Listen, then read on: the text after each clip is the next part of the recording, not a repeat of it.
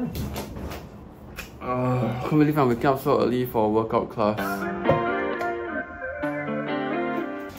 What the shit? The blender has no battery.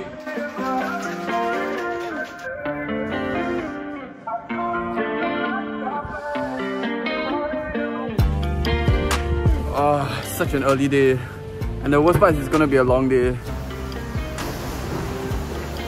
Oh my gosh, why is it raining? How am I gonna cycle to class now?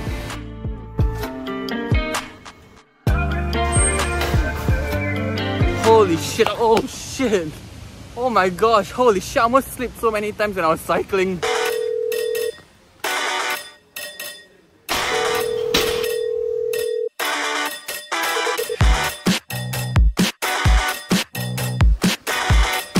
Mentally, I'm so checked out.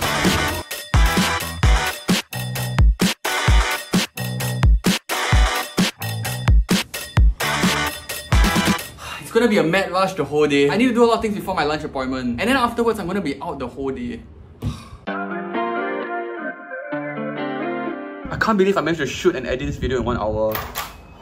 Good news and bad news. My meeting after lunch just got cancelled, which means I have more time to edit and upload my TikTok video for later. But then it kind of sucks because after my this lunch appointment, I need to come home again and then go out again for my later meeting. I don't know which one is better. Class are people usually a little bit more Just ended my meeting with the financial advisor. I know people in Singapore particularly are quite scared to meet these people, but I always have an open mind as long as the financial advisor is not salesy or pushy. And especially if the guy's he or she is my friend, I'm like more than willing to meet up, listen to the person. And I think as a friend, that's how you can actually support any of your friends in the financial advisory business, because they're always being shunned by the other friends. Having a work-related meeting later, and the bus is like stuck in a jam or something. Oh my gosh, I don't want to be late. Oh shit, I'm freaking late. I need to...